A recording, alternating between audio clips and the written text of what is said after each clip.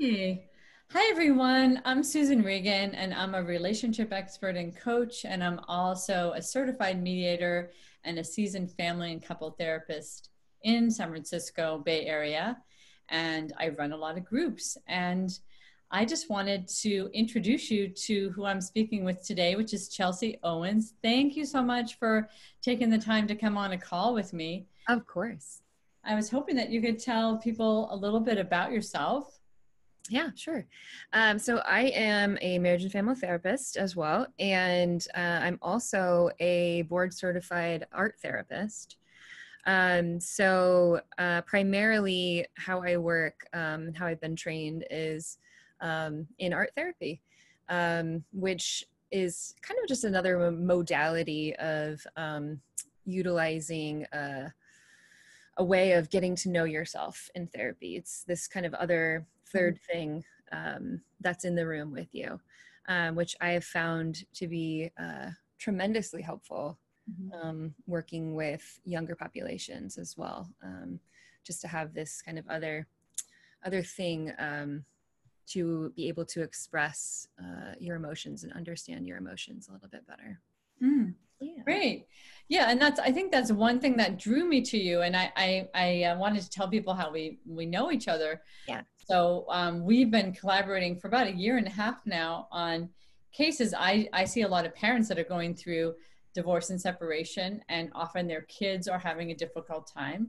And so we've gotten the opportunity to really do some good family work together where I might be seeing the parents, and sometimes the kids are coming in to have their own voice about the separation and what they need in order to feel stable. And then you've been able to work also with more deeply with the child and the parent if there's other places where they really feel like they're not getting the emotional support that they need. So Yeah. it's been an amazing, unique kind of connection that we've gotten to have because we've worked a few families into having a better, like less traumatic separation and more of a healthy transition to deeper relationships with their parents. So one of the things that Chelsea and I were brainstorming the other day on talk was a call that we were having about how we could help parents, especially in this time of COVID, to deal with some of their teenage and tween kids in the situation because kids are having a hard time. And one of the ways that I've been noticing that kids are having a hard time is they're shutting down and and trying to figure out like how to help. I try to figure out how to help the parent deal with that, and you're trying to help the kids deal with that, probably also in the parents trying to gain some strategies about what's going on. How are you handling parents that are really struggling with being able to communicate with their kids and also thinking that their kids are struggling and not really being able to figure out how to talk to them? How are you dealing with that on both sides? Yeah, because there's first of all, like just what they're going through developmentally, right? Like during the adolescent teen years, there's already all of the things that are coming up from the transforming changes every day, right? And then throw on top of that, now we're quarantined and we're all in the same house together all the time. And so it's just, and now especially it feels like we're just kind of in this petri dish and the magnifying glass is like over us, and everything's just being amplified, right? All the problems, all the uncomfortable stuff, it's all kind of coming up now. And there isn't a lot of space to even move around or have privacy, right? So I think it's important, especially if parents are feeling like their teens are shutting down, not talking to them about something. I just want to normalize that too. Like during this time developmentally, it's not uncommon for kids to have this emerging autonomy, right?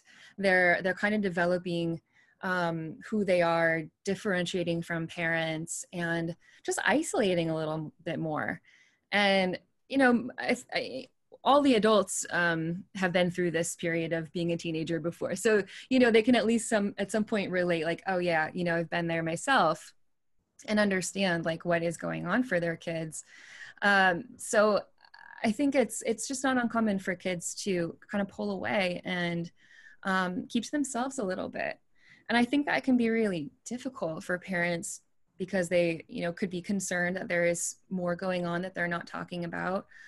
And thinking that that they want to get them the help that they need. So I would hope that they would seek out, therapy in that situation, and make space for kids to have a little bit of privacy, and let them know that they're there, that parents are there to process things and talk about things and hold space for, especially now, like any kind of anxiety or disappointment that they're experiencing, because there could be a lot of loss, a lot of loss of the way things were, or we may not have graduation or prom, all these things that parents can't really fix or replace.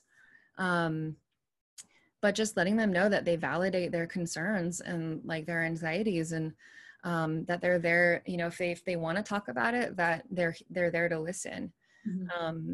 I think it's also important for parents to notice what's going on for them too, like noticing their own anxiety, their own kind of parts that are showing up, because kids are also, noticing everything that parents are doing and saying right now too. Noticing how their parents are handling all the anxiety and whatever's coming up. So noticing, like, if there's any catastrophic thinking, or if parents are feeling really overwhelmed in the moment and kind of like, oh my gosh, this is never going to end. And, because kids are probably feeling that too. And so knowing that, mom and dad are okay, that they're, doing the best that they can to handle the situation, handle their anxiety, I think could also kind of put kids at ease too. Mm-hmm. I like what you're saying is like, there needs to be this understanding of, firstly, like what it's like to be that age, and for parents to really go back into thinking about that once in a while for themselves. Yeah. And they might have been a completely different tween or teenager. Totally. Yeah. And then this is a situation being put on their kids, so they have never experienced this before. And so their isolation might be in reaction to that, but that kids are really going to be looking out and like with their antenna up, like, how are my parents doing? Like, if my parents can't handle this or can't talk about this, their stressors, or they're acting their stressors out, then this is almost like something that they're going to mimic too. Yeah. It almost reminds me of like when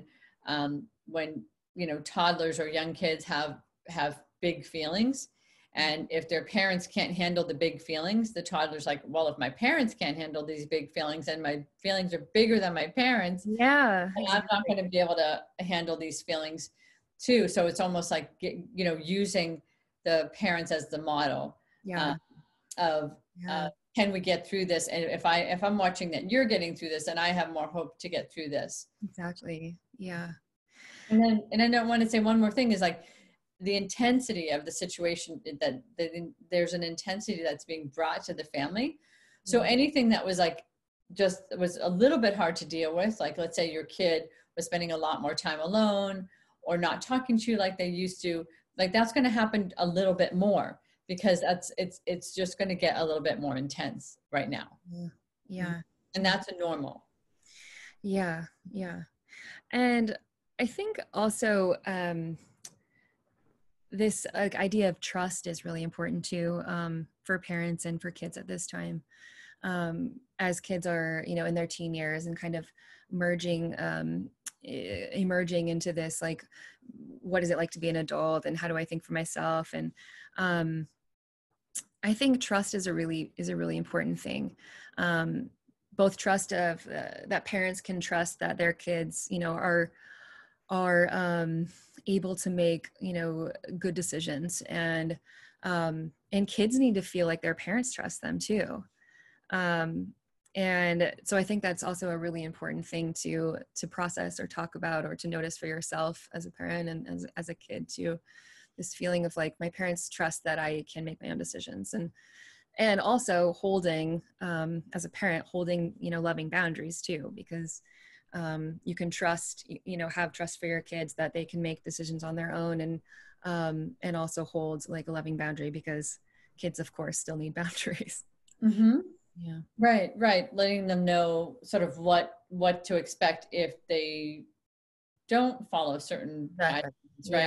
And Consequences. yeah, and then kids can trust that the parents are going to follow through with that. And Exactly. parents can trust that they understand that that's going to happen, and that they're also not going to be, I don't know if that's the right thing to say exactly, but not going to be always suspicious that they're doing something wrong. And I think that is really true, is like that, like Right. suspicion that your kid is doing something wrong is telling them you don't trust them. Yeah. Right. Right. Yeah, exactly. Mm-hmm. Yeah. And further to the point about kind of, I guess, shutting down and not talking, or not, wanting to talk, I think could be a really interesting directive to have parents create like some kind of, I mean, you can get creative with this, but to have some kind of even a visual, like a meter, let's say, like with a green light, meaning yes, I'm ready to talk, or yellow light, hesitant, but maybe I could talk, red, like not feeling like talking. To have something that's kind of showing like where the kid's at right now, to know that, so that parents can know like, okay, well, this is where they're at, I won't push too hard right now, or okay, now they're ready to talk, like now I can like come in with some inquisitive questions. So something just to be creative, so that also the kids can all feel like they're a part of like creating in this relationship, right? So it's not just kind of like either the parent wants to talk and then that kind of dictates what happens relationally, but to feel Right. like partners in that. So I'm kind of playing it out in my head. I think it's a good point, is to almost give the parent some idea about like having a symbolic coding, say, Yeah. that it doesn't. And so when it turns into the yes or no questions, like, and there doesn't seem like there's any give in the conversation, then you could say, hey, so what are you? Green, yellow, red? Like what's up with you right now? And if they say I'm red, it's like, okay, got it. You're shut down. I'm not going to keep pushing you. So then the kid feels like they have more control over the back and forth, and it's just not dictated by the parent, and then feels like pressure, right? Yeah. Yeah. I also think about this thing that one of my parents said to me, is that they're so used to breaking their kid out of these times when they're really silent by going out and getting like a hamburger, or going on an errand, or, and that broke them out of that. And now they don't have that option. So they're kind of, stuck in the house, kids in the room, they're like knocking on the door. You want to do something? No, there's nothing to do.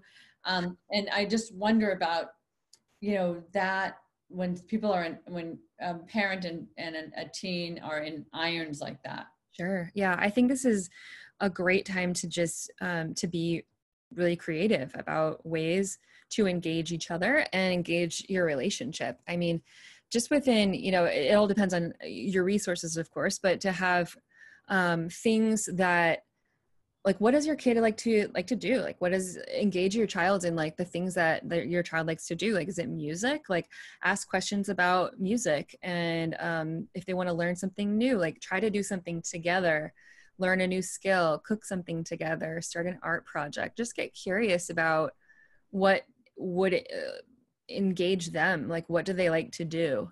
And focus on that, necessarily like my own agenda, like this is what I like to do, like do you want to come do this thing with me? But really trying to get their buy-in, like what is it that is going to light them up and feel good right now.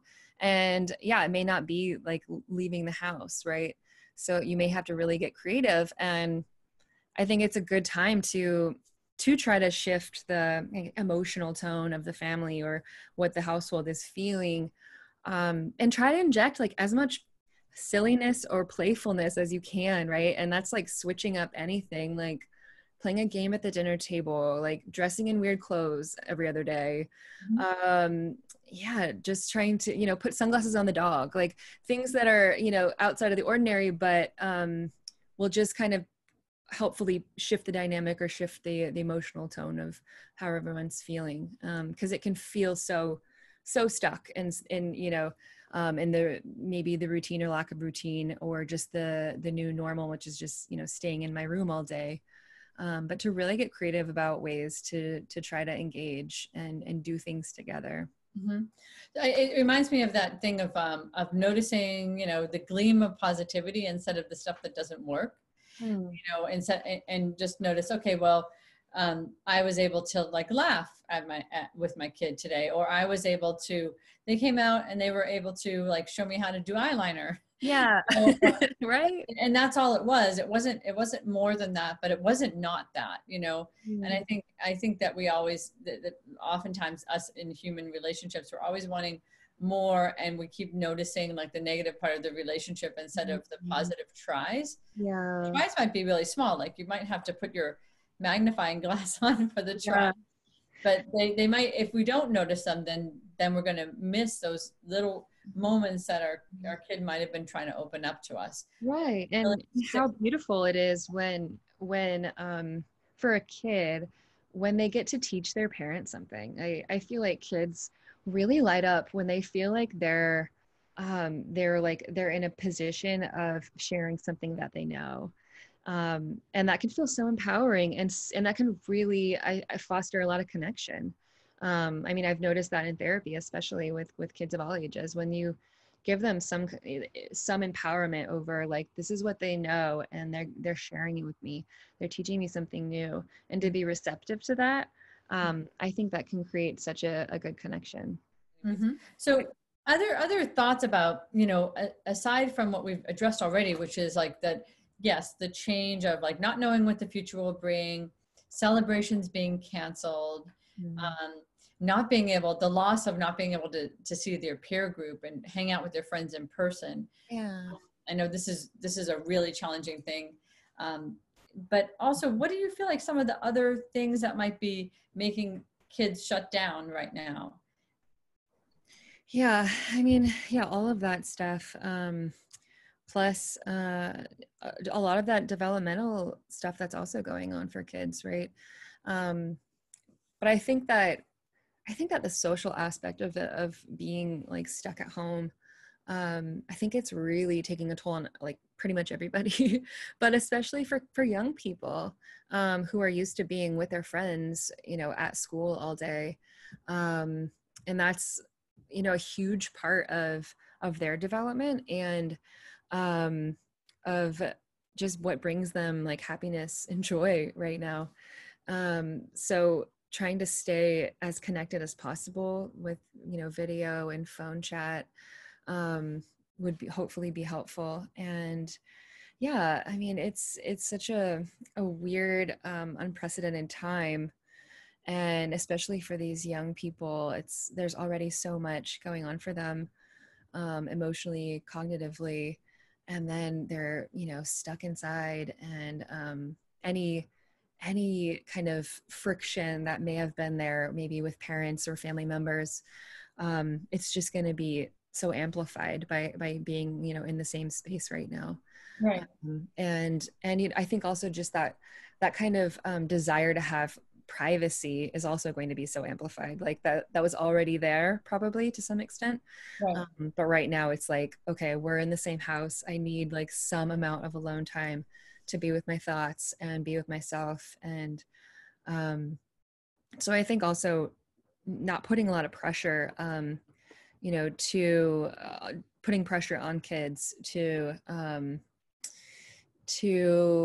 I guess kind of do what you want them to do in this time too, like pressure to hang out, kind of let them know that you care about them, you want to hang out with them, that you want to talk, you want to have an open relationship, you want to be connected, and also let them like come to you, you know. um, I've also I've experienced, you know, especially in therapy situations with kids who are a little bit more shut down, that just having the inquisitive route of like making it feel like an interrogation does not work. And so for parents especially, you know, if you're just kind of bombarding kids with question after question after question, it can feel like this kind of interrogation, this gathering of information, and it's probably not going to get you very far. And I know it's probably coming from a place of just wanting to know what's going on and wanting to connect, right? But it kind of will lead kids to retreat even more. Mm-hmm. So letting them have some space so that they can come to you when they're ready to, when they feel like they can show up and spend time with their parents. Mm-hmm. So it makes me think of a few things. Like, one is that they're needing their peer group to identify with. Like, that's their developmental task, right? And if they've had like extreme situations, like they didn't normally spend that much time with the family, and they didn't normally spend that much time with each individual parent talking, that wasn't the norm. And so it's too much to put that new expectation on them, since that wasn't happening. Yeah. And the other piece is that pushing Mm-hmm. them, and I love the coding, like the coding word could be used instead, sort of to let them off the hook, or to get Yeah. them to communicate beyond the yes and no, Yeah. is probably, if you push too hard, it's going to make them withdraw. And Yeah. then the parent, because I think it's challenging, especially in the same house where you see your child like the whole day withdrawn, that it might be something that the parent works on, how they're going to deal with that worry themselves. Yeah. Because it's almost like what you said initially, like the kid is going to watch the parent's response to things. And if the parent is getting more and more intense around their response to, like, you never talk to me, then the child's going to see, like, my parent's not handling that very well. Right. And Yeah. it's almost like this reverse psychology. Like, if they handle it better, then the child will come towards, if Yeah. there's this intensity, like, you have to talk to me, then the Yeah. child's going to withdraw. So it's Yeah. almost like that balance of the parent really working on, like, how am I going to handle this situation where Yeah. my child doesn't want to talk to me, uh, Totally. Mm. instead of, taking it as rejection, or taking it as Yeah. something's wrong with them. Right. Yeah. Mhm. The other thing I wanted to say is that I'm also hearing feedback that some kids are doing better, because that whole peer pressure, feeling slightly bullied, overstimulated in their school environment, wasn't their best place. Like, they're so Yeah. much better being in isolation and not having to deal with the pressures of a social environment. Yeah, totally. I know I've seen that too. And yeah, now that they've been at home, it seems like magically, like, most of their problems aren't there anymore. you know, they're not seeing friends, they're not feeling that pressure. Yeah, those bullying situations. So yeah, it's kind of it's varied, right? There's so many different situations. Some kids are really thriving in it, just like adults too. We all have our different ways of being in the world and being with ourselves. And so it's quite different for everyone. Right. So these are sometimes the indicators, like, okay, maybe the anxiety that the child was experiencing was this real pressuring Uh, feeling of being in school, and that's not the best environment for them. So this is like almost note to self, like, have we been forcing our kid into a situation yeah. that's not been good for them? And that might be something in the rethink of how we, like, Yeah. I think we're all probably having a rethink about how we go back to the world. And Yeah. maybe sometimes the lessons of what we've been able to see our kids do, need more of and need less of, is our good messages, good learning to have during this time, I think. Yeah, definitely. Right. Hmm. Um,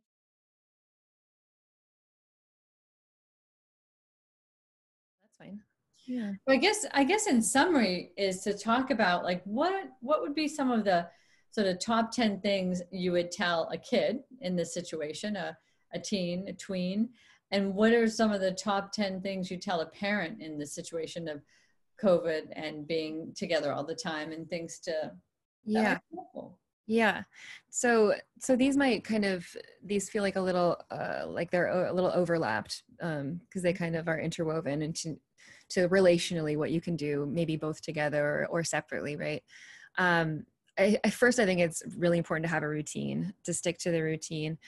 I think most kind of family units had some kind of routine before all the pandemic, and so sticking to something that feels a little bit like that, right? Getting up at the same time, going to bed at the same time, still having meals together, or maybe having meals together for the first time, right? Developing something that feels a little bit like normal, and just having that structure can feel a little bit grounding, I think. I think also making space, I think we talked about this earlier, but making space for talking about the grief and the disappointment that could be coming up. So for parents, making space to talk about that with kids, to talk about the losses that they're experiencing. Like we mentioned, we may not have these kind of typical social events like graduation or prom or birthdays, or whatever it is that may look different and feel different, and maybe there's nothing that can really replace those losses. But just having the space for kids to be able to express that to their parents, and have parents kind of validate that, like, I'm so sorry. Yes, it's like, I hate that you had those losses, and like, I'm so sorry that it's frustrating, and I'm so sorry that you had that. So just really kind of validating their experience in this whole thing. And with that too, I think engaging in deep listening. So for parents especially, being really present with what their kids are saying, and really listening to the content of what they're saying, and validating their concerns. And I think we talked about this earlier, but staying connected with, family members, friends, other people in their classes, just anybody who's in your community. I think it's so important to maintain that thread to your community right now, even if it's just over video, but to just have people that, that are important to you to talk to, and to feel less isolated, when you can't physically leave your house as much. You really need to maintain that. I think also movement is so important for adults and for teens. Even in your own house, like doing a dance class over Zoom, like so many things you could do together too, like a yoga class, or anything, get creative with what you could come up with. But being able to continue to move your body around, maybe go on a family walk, things that you can do to not just be stuck with, the energy that's been kind of building up in your body and in your space, right? So continue to move. Meditation's helpful for kids, helpful for teens, helpful for adults, to be able to have that place of calm, a place where maybe you get, 5 minutes to yourself in a day, to be able to reset, especially when you're feeling those overwhelming feelings as a parent or as a kid. If you need a minute, if you're feeling overwhelmed or feeling really anxious, to take a second, whether it's outside or in a different room, like to just try to reset your emotions so that you can come back to a more centered, conversation. Breathing room, just having, giving kids a space to have that alone time, so that they can be more centered and more comfortable, to ease into the conversation with you as well. Like we mentioned earlier, having the space for silliness and play, to try to shift that emotion that's, probably kind of tense right now. Have a dance party, learn a song to perform as a family, all these kind of creative things that maybe you weren't doing before. And I'm thinking, as you're saying this, like, I'm picturing this teen that won't come out of their room, right? That's like, and that would be like, rejecting of the meditation or the song or the dance party. But I think one of the things to remember as the model parent, right? Totally. You can do it yourself. And you can also say, I'm in the living room, sitting and watching a movie, or I'm actually meditating right now, right before dinner. And so the child starts saying, you can join me, or why don't you Yeah. try, or maybe we can do it together, or maybe we can do it, an evening walk, or like that. Some of it would be coming from when you have, like, sometimes we have resistance, right, from our family members to like do that thing. That I was thinking about something that I read for parents who are trying to create more structure in their homes, is to just pick one or two things to do a day that you do consistently, and Yeah. then watch how it sort of ricochets into the family. Like, if you have a better attitude and you're actually sitting and meditating and having breathing room and taking time alone in your room, and you announce it, like, taking time alone in my room, that people are going to notice that you're doing that. It gives permission for new behavior, right? Totally. Yeah. Mhm. Yeah. And I think I've noticed that too, like, just being in therapy, like if there's something that I'm talking about, or, a new idea that I'm bringing up, and I don't fully believe in it, like, people are going to pick up on that. Like, clients will pick up on that. They won't want to do it either. So if parents are trying something new, but they're confident about it, or they're willing to try something new, the kids will pick up on that too, right? If they're like willing to be silly and kind of like engage in play, and not, worry about looking stupid or like failing at something. Kids will also pick up on that too, and maybe come out of their shell a little bit. Yeah. Yeah, I think there's a lot of opportunity for different kinds of connection. And Yeah. again, that's all taking into account that people aren't struggling with their own survival, and they're not essential workers that are really stressed, and they don't have the bandwidth. And in some ways, you have to lean on other people when those things are happening. Yeah. But I do think if there is the bandwidth, and there's just basically the kind of what would you call it? Sort of a homeostasis stress level. Like, everyone's used to that stress level. That's like the norm. And it's Yeah. a little more intensified. It's probably like 10 or 20% more because of the COVID, Yeah. that to try to keep inserting, or how can I pull in difference? How can I pull in positivity? Right. And then normalize some of the others, because it's not all that. It's also, your child is going through a big developmental task, Yeah. to separate, and Yeah. that is their task. And so Yeah. they are doing some of that. And Yeah. it's not all about COVID. It's not all about depression. Some of it's just Right. a normal developmental stage. Totally. Yeah. Right. Yeah. Any other final things that you might want to add um, to what you feel like you're doing, or maybe you've noticed that's really helped when you see a kid being able to pull out of something, or actually feel, I don't know, less anxious about the unknown future? Is anything come up in your head when I'm asking I that? mean, I think for me, like, showing up and just being my kind of authentic self, um, so that I can join them, and where they're at, and they can pick up on that too. Um, and yeah, I think for me, it's a delicate balance of kind of not pushing too much, like holding a structure, but allowing for a little bit of freedom, right? And I feel like that can also be true for the families, right? Of creating the space for them to explore what's going on for them, without pushing too much. And so a lot of times having, the art can really be this bridge. So I think for parents too, that can be really helpful to have something else to do, that, it won't just be like, let's just sit down and you tell me everything that happened to you today. Having something to do together, which it's really amazing, like what can come out when you're just like, you're kind of working on a task together, or you're working on an art project together. All of a sudden, like, things just, start popping up for the kids. Mm-hmm. And all of a sudden they're, willing to go there, emotionally about something.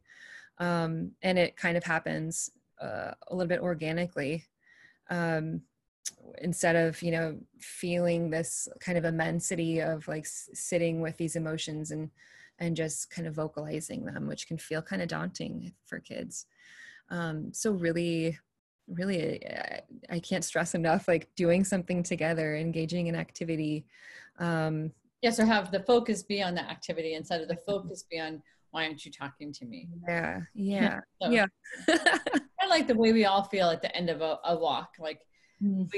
we maybe our thoughts were clearer. We actually maybe say more if the person's around, if there's a person around us, or we actually figured something out in our head. It's almost like the same Right. organic, like creative process. You go through an experience with someone, and there is something to talk about. It's not just the focus on pressure on me to talk. Right. You know, Yeah. that kind I of think thing. it's like two different sides of your brains being activated, right? Like, especially when you're doing something creative, it's like the right side of the brain, and you're in this kind of flow state, and it's kind of the emotional part of the brain, right? So naturally those things kind of come up, whereas like the other side, it's like, it's really rational, it's intellectual, and it can maybe shut down a little bit more when you're trying to go into the emotions, or it can shut down the other side. So yeah, so doing something together can be so helpful. Right. And just for me to just empathize that other part is like, I really have a lot of compassion for parents. It is very pressuring to feel like there's an unhappy being in your house that's not talking, that you're worried about. It causes a lot of internal stress too. And that's really something to take care of, and to also look at how it affects your relationships with them and with your partner and with the other kids in the house. But that's why I think therapy and art therapy is so important, because it actually helps kids practice. They have a place to practice acknowledging or just checking in with their feelings or learning about them. And then also, because you're not emotionally involved with them, in terms of you're not raising them, so they can actually start practicing more having feelings with someone who's more neutral to them. Which Yeah. that they're learning how to have feelings and have Yeah. emotional conversations, right? Yeah, yeah, that's so important. That therapeutic connection, and having that neutral person outside of the family to process things with, and yeah, I always like to stress that yeah, that therapy isn't necessarily about like some kind of outcome, right? It's about building this relationship, and kind of learning those relationship skills so that you can figure out how you are in relationship and apply that to your family unit, and to future people that you're in relationship with. So that can be really important. Yeah. Yeah, and there's so many other things in this conversation that we didn't talk about, which are really important if people have questions about how to get their teen in therapy, or how to deal with issues that they might be really highlighted and concerned about, like safety issues, or drug and alcohol use, or whatever else might be in the picture with your teen. Like, those are things to check out. Those are things to make sure, if you feel concerned, that you have some places where you're identifying or assessing those, and that you don't, like, we know that there's a normal sort of framework here of just being able to establish like family connections and communication. But then there may be things that your antenna is really up about, you as a parent, that you need to really check out. And we'll be providing links below this talk so that you can get in touch with Chelsea, you get in touch with me, and also know the things that I'm doing to help families during this time. And hopefully everybody finds the right kind of support during this time. Yeah, definitely. I really want to thank you for coming on and just talking about this, the connection with teens, and helping normalize this and normalize what they're going through, and different things that families might do. Yeah, thank you. Thanks for having me. It was fun. Yeah, good. Good. Okay, well, I hope you come back again, because I'm sure there'll be more issues that I want to check in with you about how you handle those teens and their families. Yeah. Again, for just taking the time to talk to me today. I really appreciate it. You're welcome. Thank you.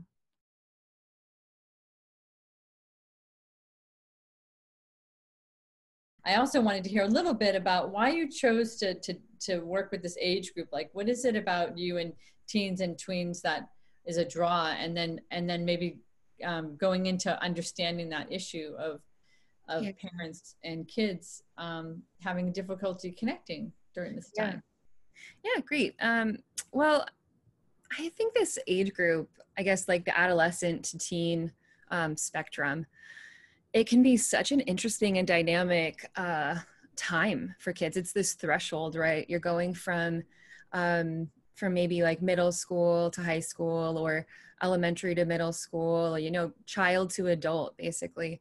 And there's just so many changes going on, socially, physically, cognitively, like what's going on with your identity, your morals. Like kids are starting to take shape around that age, and they're just receiving so many messages too. And especially now, it's you know, nothing new, but now that there's all these like messages being bombarded at kids, especially with social media and just society, their peers, like there's just information constantly. They're getting messages about who they should be, what they should wear, how they should talk. And, you know, it's a lot to filter. So I think it's just a really kind of vulnerable age to be at, in this threshold of like really starting to develop your personality, you know, who you are, what you believe in. All of that's taking shape. And so I think it's you know, a really interesting time for kids to do the work in therapy too, to have somebody to talk to about all this stuff. And then too, I love this age group specifically for the way that I practice with art therapy as well, because it's so, most of the kids in this age group are so receptive to it. They're like really kind of like having the capacity now to think abstractly and feel abstractly. So they're able to kind of put that into their artwork. And, you know, sometimes communication can be a difficulty, or knowing what their emotions are, right? And explicitly stating them. So we have this, you know, integrative approach, just tapping into that creativity so that they can have this other way of understanding, making sense of what's going on for them, which is so helpful for, I mean, especially the younger kids, the elementary age, some middle school kids, because they're still working all that stuff out. Like, what are emotions? And so for them, it's been really helpful to have this kind of this weaving of like talk and play, right? Of starting a project, doing something tactile, and then words come, you know, and then they're able to kind of make sense or process what's going on for them.